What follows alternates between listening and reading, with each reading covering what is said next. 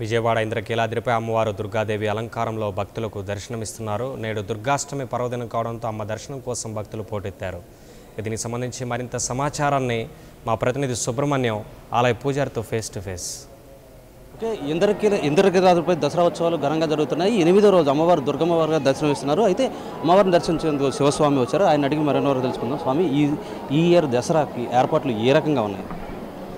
దసరా ఏర్పాట్లు మాత్రము అభినందనీయంగానే ఉన్నాయి కానివ్వండి. కాకపోతే ఇక్కడ రెండు విషయాలు. దుర్గామల్లేశ్వర స్వామి దేవస్థానాన్ని పేరు పెట్టుకున్నప్పుడు అమ్మవారితో పాటు అయ్యవారి దర్శనాన్ని కూడా మనం పొందాలని చూస్తాము. ఇప్పుడు శ్రీశైలం అన్న దగ్గర ఉన్నప్పుడు బ్రహ్మరామ దర్శనం కూడా చూసుకుని సంపూర్ణంగా మనం వస్తాం. కుటుంబం మొత్తం కలిసి వస్తారు దేవాలయ దర్శనానికి, అందరూ అనుగ్రహం పొందడం కోసం. దాంట్లో ఒకళ్ళిద్దరు వచ్చినప్పుడు మిగతా వాళ్ళు అసంతృప్తికి ఎలా లోనవుతారో మరి ఇక్కడ దుర్గమ్మ దర్శనం అయిన తర్వాత మరి అభివృద్ధి పేరుతో మరి స్వామివారి దేవాలయం తీసివేశారు. కాకపోతే ఆ దేవాలయం దసరా మహోత్సవాలు పూర్తయిన తర్వాత కనుక రెవల్యూషన్ మళ్ళీ తిరిగి పునరుద్ధరణ కార్యక్రమం పూనుకుంటే చాలా బాగుండేది. అలాగే ఇక్కడ నవదుర్గలు అనే యొక్క అమ్మ యొక్క నవశక్తి రూపాలతో అమ్మవారు ఉన్నారు. వాటిని మాత్రం ఆర్కియాలజీ డిపార్ట్మెంట్కి అప్పచెప్పాలంటున్నారు. అంటే అది పర్యాటక కేంద్రంగా మారే అవకాశం ఉంటుంది. కానీ ఇటువంటి మహాక్షేత్రాల్లో మూలధనానికి అందించవలసిన అవసరం లేదు. మేము బంగారు తొడుగులు, వెండి తొడుగులు, వైడూర్యాలు, వజ్ర కిరీటాలు ఎవరు భక్తులు అడగట్లా అమ్మ యొక్క అనుగ్రహం కోసం మాత్రం వస్తున్నారు. ఆ ఉండిలో వేసే ధనం కానీ డొనేషన్ రూపం కానీ బోల్డ్ ధనం వస్తుంది. వాటిని సక్రమంగా వినియోగించే బాధ్యత ఈవో గారిది, ఈ పాలక మండలి వారిది ఉంటుందని చెప్పేసి. కాకపోతే పైగా ఉన్న ఏర్పాట్లు మాత్రం బాగానే ఉన్నాయి. మూల విషయాలు మాత్రం కప్పిపుచ్చదు సుమా. కంపల్సరీగా మీరు చర్యలు తీసుకుంటారని మేము భావిస్తున్నాం. స్వామి, ఇప్పుడు మనకి ఏదైతే వైదిక కమిటీ ఉందో వైదిక కమిటీని ఉత్సవాలు ముందు ఏర్పాటు చేస్తుంటే బాగుండేది. వైదిక కమిటీని ఉత్సవాలు స్టార్ట్ అయిన తర్వాత రెండు రోజుల తర్వాత స్టార్ట్ చేశారు. అంటే వైదిక కమిటీ యొక్క ఇది లేకుండా, జోక్యం లేకుండానే ఉత్సవాలన్నీ జరుగుతున్నాయి. ఇది ఎంతవరకు సమంజసం అంటారు? ఇది చాలా తప్పండి. ముఖ్యమంత్రి గారు బయలుదేరుతుంటే బయలుదేరిన గంటకి సెక్యూరిటీ ఏర్పాటు చేయరండి.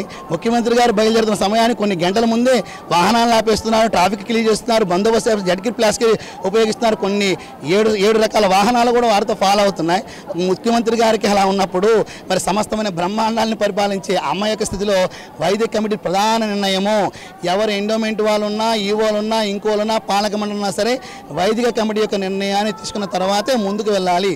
కలగలుపు కూర చేసేస్తూ దాన్ని కదంబం అంటే చెప్తున్నారు పేరు, అలా వడ్డించినట్టుగా అన్ని రకాలను కలిపేసుకుని ఎలా అయితే ప్రజల్లోకి విషయం వెళ్తుందా, ఎలా అయితే ప్రజలు అట్రాక్ట్ అవుతారా, ఎలా అయితే డబ్బులు తీసుకుని ఇంట్లోంచి బ్యాగ్ అయిన డబ్బులు తీసుకుని మా ఉండిలో వేస్తారా అని పథకాలు వచ్చినప్పుడు మాత్రమే ఈ విచిత్రమైన విషయాలని ముందుకు వస్తాయి. శైవ ఆగమ ప్రకారం జరగాల్సిందే, శాక్తేయ ఆగమ ప్రకారం జరగాల్సింది, శాక్తేయ ఆగమం జరగాల్సింది.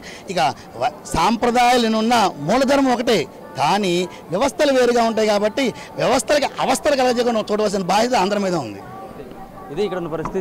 శివస్వామి ఆ ఏర్పాట్లపైన అయితే సంతృప్తి వ్యక్తం చేస్తున్నారు, కానీ ఇంకా మెరుగైన ఏర్పాట్లు చేయాల్సి ఉంటుందని చెప్తున్నారు. అయితే ఆగమ శాస్త్రాలను, ఈ శాస్త్రాలను పాటించాలని చెప్పి వైదిక కమిటీకి ప్రాధాన్యత కల్పించాలని చెప్పేసి కూడా చెప్తున్నారు.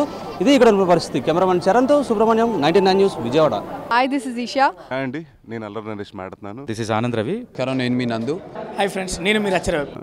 Please subscribe 99 YouTube channel. Please subscribe to 99 YouTube channel. Please subscribe to 99 YouTube channel. Please subscribe 99 TV YouTube channel. Please subscribe to 99 TV YouTube channel. Hi friends, I'm your Manara Chopra and please subscribe to 99 YouTube channel.